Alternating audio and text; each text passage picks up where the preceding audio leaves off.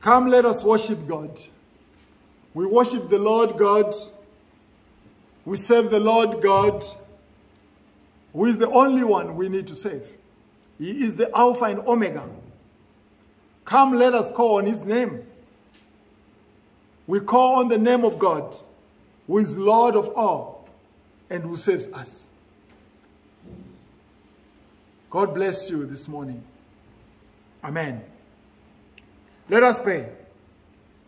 God of strength and compassion, you bring your people out of slavery into the promised land of milk and honey. Help us to hear your words and see your works of freedom, so that we may speak and sing praise of your wonderful deeds in our lives. We ask this through our Savior and Guide, Jesus Christ our Lord. Amen. I'll ask my brother Ben to come and do the reading of the Word of God, coming from the book of Luke chapter 4, verses 1 to 13. Luke chapter 4, verses 1 to 13. Thank you, Lord, and praise God this week for another wonderful week. And we ask that you just keep looking towards God and sharing his love with family and friends, and yeah, just reflecting who he is through you. It's fantastic. I also ask that we've been talking about Ukraine this morning. I ask that you just pray for the people over there and the Russian people and the presidents and everything like that, that God will be in that situation and bring a quick resolution to whatever's going on. So just keep them in your prayers, and most importantly, put it in God's hands. But this week we'll be reading from Luke chapter 4, as Johnson mentioned, verses 1 to 13. Jesus, full of the Holy Spirit, left the Jordan and was led by the Spirit into the wilderness, where for 40 days he was tempted by the devil. He ate nothing during those days, and at the end of them he was hungry. The devil said to him, "If you are the Son of God, tell this stone to become bread." Jesus answered, "It is written, man shall not live by bread alone." The devil led him up to a high place and showed him in an instant all the kingdoms of the world. And he said to him, "I'll give you all their authority and splendour. It has been given to me, and I can give it to anyone I want to. If you worship me, it will be yours." Jesus answered, "It is written, worship the Lord your God and serve him only." The devil led him to Jerusalem and had him stand on the highest point of the temple. "If you are the Son of God," he said, "throw yourself down from here, for it is written, he will command his angels concerning you to guard you carefully. They will lift you up in their hands, so that you will not strike your foot against a stone." Jesus answered, "It is said, do not put the Lord your God to test." When the devil has finished all this tempting, he left him until an opportune time. Praise God. Another strong Bible verse, and it's going to be a good message from Johnson, so bring open ears, and we'll get Reverend Johnson back. Thank you, Johnson. Thank you for the reading of the Word of God. And this morning I've decided to share with you on the theme, preparation by testing. Preparation by testing.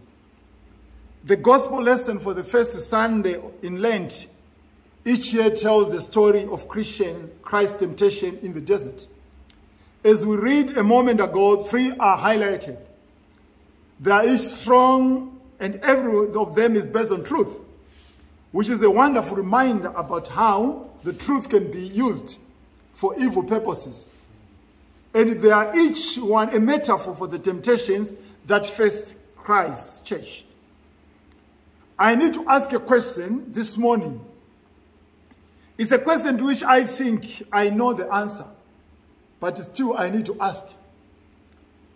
Do any of you ever feel tempted?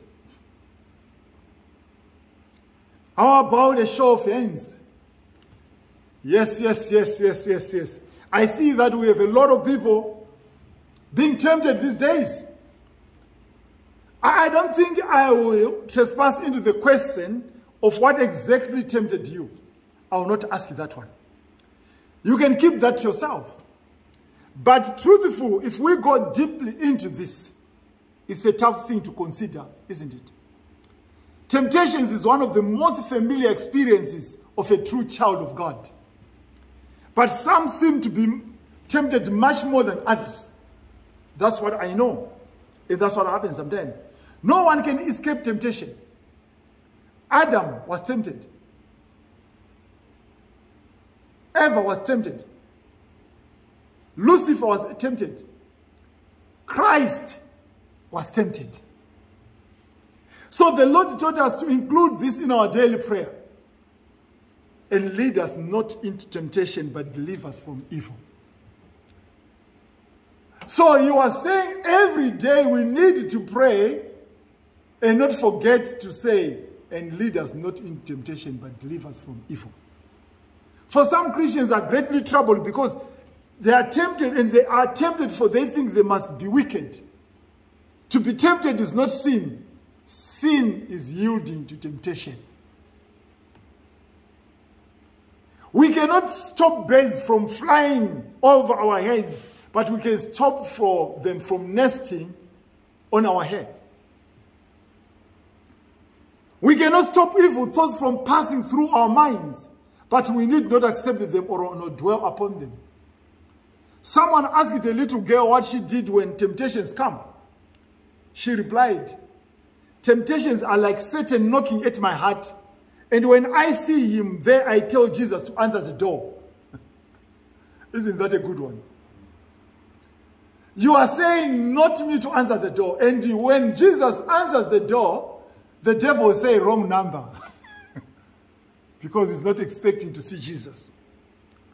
Satan flees when the might-conquering Jesus appears and speaks of Calvary.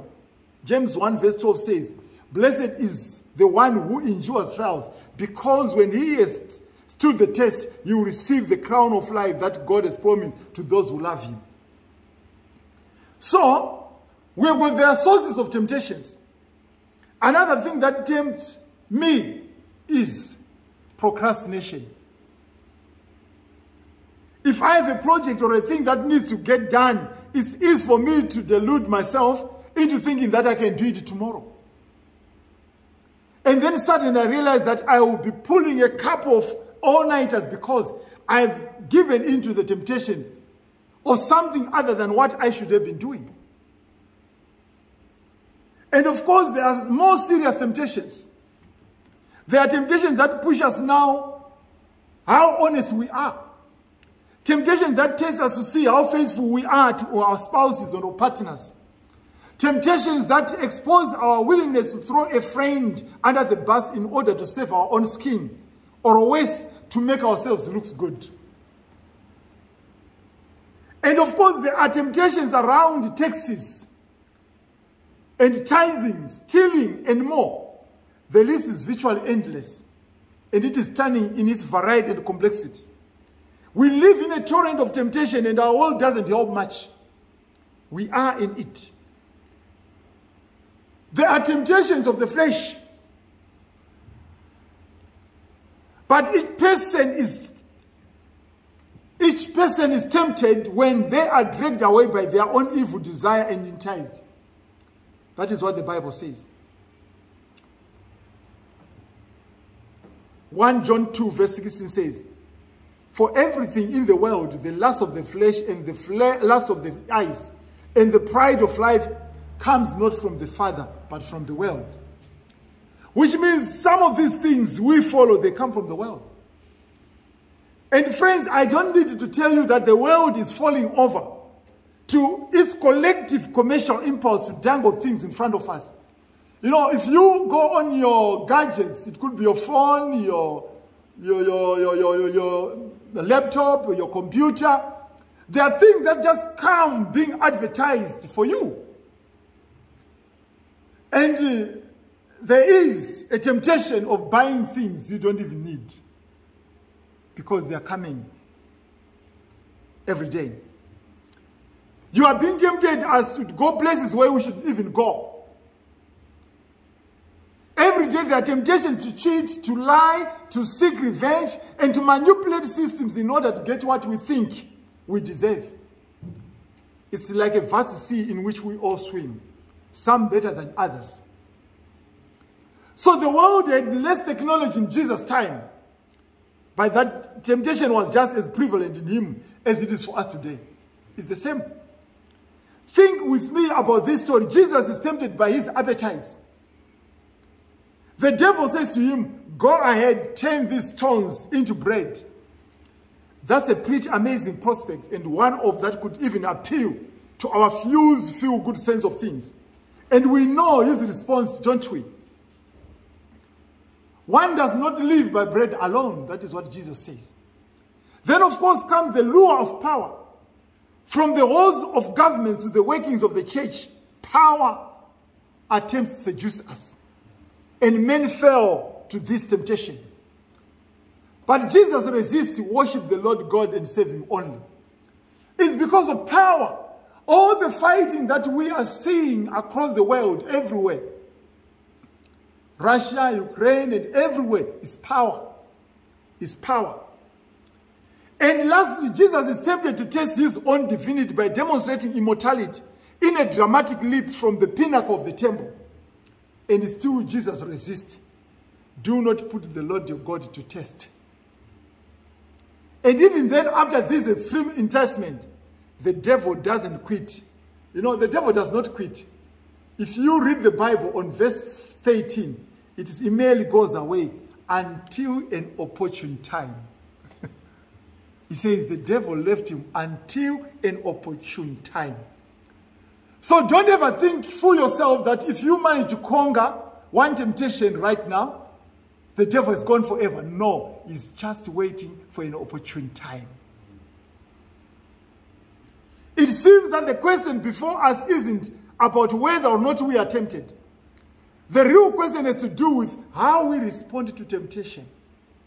How do we respond to temptation? It is our response to this that creates or destroys us as a people.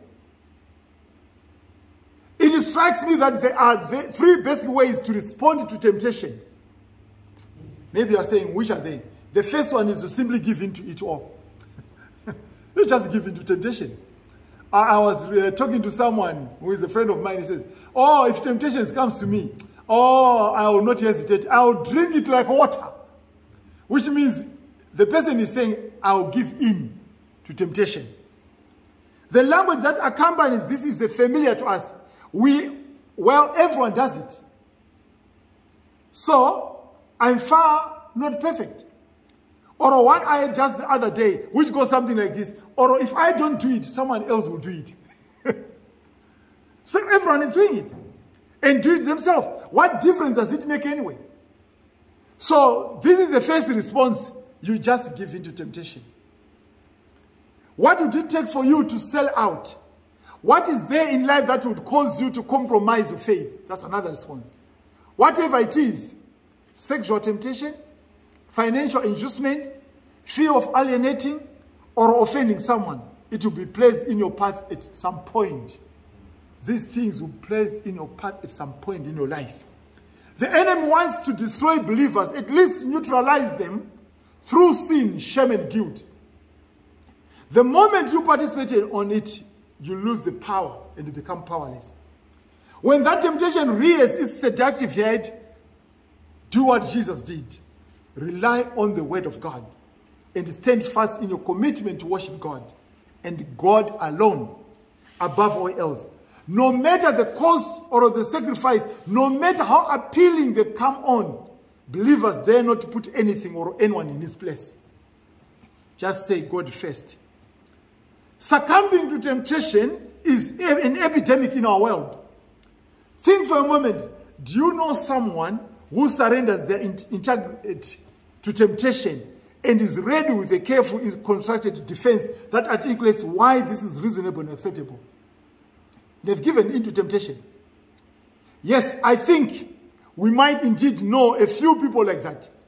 But before we get too righteous here, let's hold the mirror up for a moment. When I mean hold the mirror, I'm saying about you. Look at yourself in the mirror. Have you also been tempted?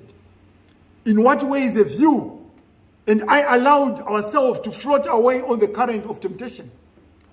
Where and in what ways do we give ourselves and even away to lowered expectation and questionable activities? I know this is difficult. You cannot say it to me. Yet this season of self-examination, such questions are important to pose. Such questions are important to pursue. Some of us have fallen to pleasure like Demas. In 2 Timothy chapter 4, verse 10. For Demas has forsaken me, having loved this present world. Which means he has forsaken the preaching of the word of God, following or pursuing pleasure. Someone have said, given it to power like Simon of Magus in Acts chapter 8, verse 18, 19. Give me this power also, that anyone on whom I lay hands receive the Holy Spirit. So, money to get the power. He wanted money to get the power of the Holy Spirit, to regain the community popularity and power that he once possessed. So you can see Simon of Magus is asking for the power. The second way of responding to temptation is accommodation. Accommodation. Accommodation is the submission to the notion that it's not really bad. It's not really bad. It's okay. It's only for one day.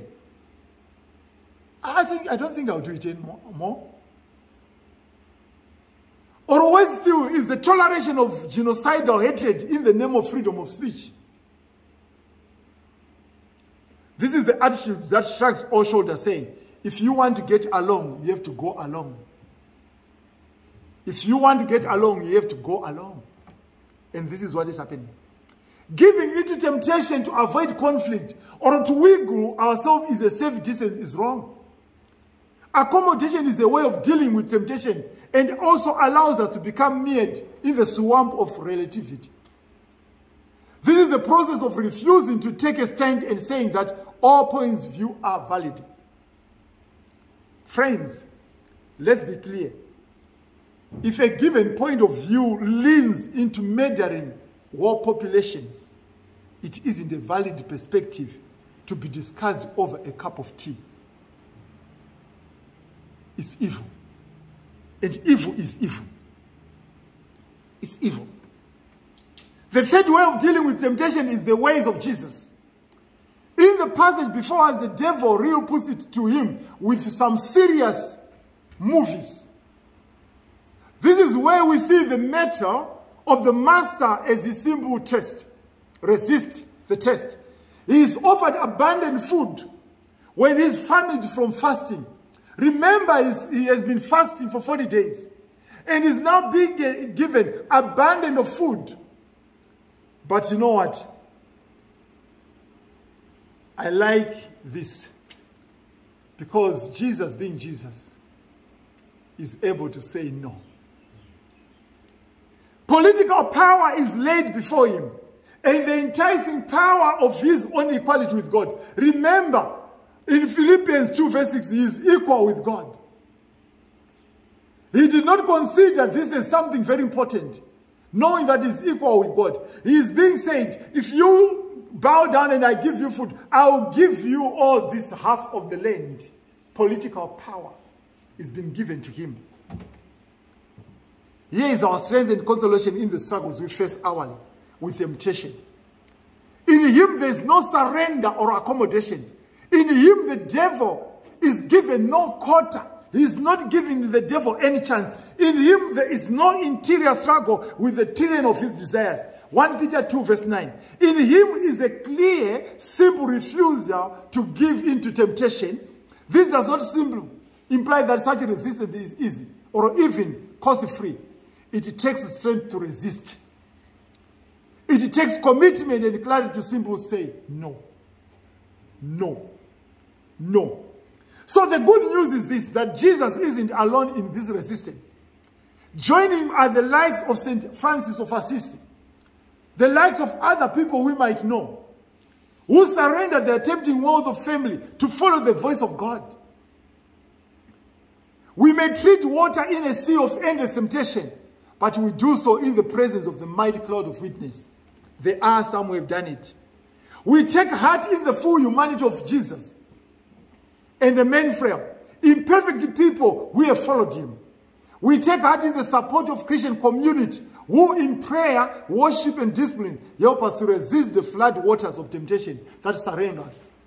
You know that there are some people who are already praying for us right now, who are interceding for us, who are praying for us. We take heart in the relationships we build together, where we support one another in our shared and sacred resistance to the temptations of this world. We are accountable to other people. How do we get victory over temptations? How do we get victory over temptations? Jesus was able to resist all of the devil's temptation because he not only knew scripture, but he also obeyed it. Ephesians 6 verse 17 says that God's word is a sword to use in spiritual combat. So we use the word of God to defeat the devil. We don't use the weapons we have in the world to defeat the devil. Knowing Bible verses is an important step in helping believers resist the devil's attack. But they also obey the Bible. Not that Satan knew the scriptures. He even caused the scriptures. But he failed to obey the scriptures. Knowing and obeying the Bible helps you follow God's desire rather than the devil's. So, by Christ interceding for us, and the Lord said, Simon, Simon, indeed, Satan has asked you, for you that he may sift you like wheat. But I prayed for you, that your faith should not fail. And when you have returned to me, strengthen your brethren. In Matthew 31:32. Isn't that great? By personal prayer, watch and pray that you may not enter into temptation. We need to watch and pray so that we do not enter into temptation. We need to watch and pray. By fleeing, when I mean fleeing, we need to flee from the devil. The Bible says, flee. Also youthful lust and pursue righteousness, faith and love, peace with those who call on the Lord out of pure heart. 2 Timothy 2 verse 22. You know, avoid to pass not by it, turn from it and pass away. You know, if you know that your temptation is on maybe drinking or whatever, avoid the pub, visiting the pub. Because if you visit the pub frequently, then you end up doing it. So you need not to pass on it by it. And by resisting the devil, you flee from you. James 4 verse 7. You need to resist the devil. You need to tell the devil no. And the devil will resist from you. In conclusion, sisters and brothers, in this season of Lent, let us renew our resistance to the temptations around us. But let us also renew our commitment to resist evil and oppression wherever we may find it, to regain our stature as ones who will rise up with courage, with the joy we have in our Lord Jesus Christ as Savior. Temptations are common to all people. Every Christian must expect to be tempted. Praise the Lord for the possibility of victory and bringing glory to his name. Beware of yielding to sin, to fall sin easily by the scars often remain. Be conscious of immediate restoration through confession, repentance, and the blood of Jesus Christ. 1 John 1 verse 9. So what am I saying? I'm saying whenever you have found that you are being tempted, or you are going through temptations, ask God to forgive you. Pray to God and ask for God's forgiveness if you have already entered into temptation. because the devil is there to use you and manipulate you. May God bless you from now and evermore. Amen.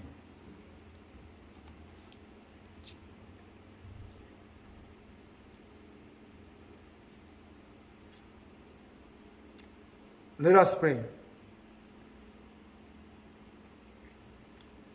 Almighty and most merciful Father, we confess before you that we have sinned. We have been greedy for gain. Sometimes have not shared our bread with others. We have been eager for power and have sometimes have not looked beyond it to ways we can help our neighbors. We have wanted your protection, yet have not hidden in you as our dwelling. We have yielded to temptation and forgotten your word. We have not resisted evil in the power of your Spirit, yet we are the God of perfect forgiveness. And give us peace through the blood of Christ, which was shed for us. For his sake, grant us forgiveness and cleansing. It's time for amendment and the grace and comfort of your Holy Spirit. In Jesus' name, amen.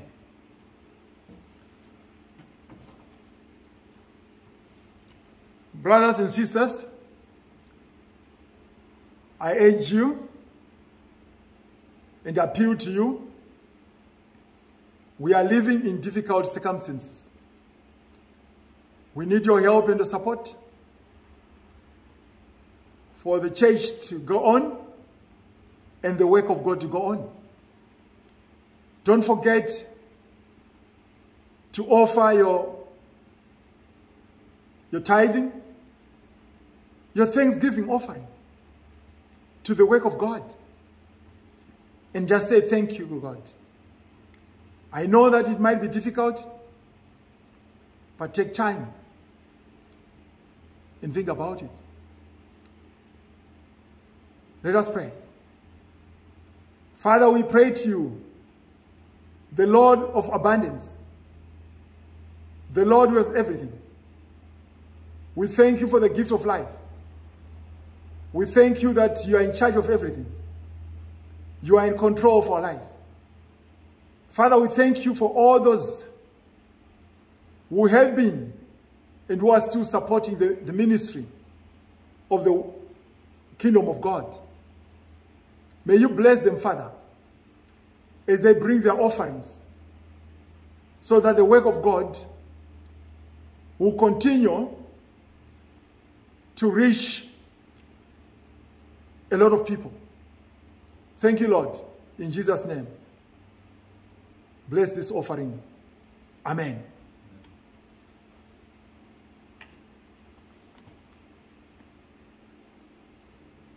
Okay, let us receive grace. God of plenty, be with us as we journey into the world. Sustain us that we may always walk in your way and follow your example of justice, peace, and love for all. We ask this through your Son, who resisted the temptation of the world. Amen. May the grace of our Lord Jesus Christ, the love of God, and the fellowship of the Holy Spirit be with us all from now and evermore. Amen. God bless you all from now and evermore. Amen.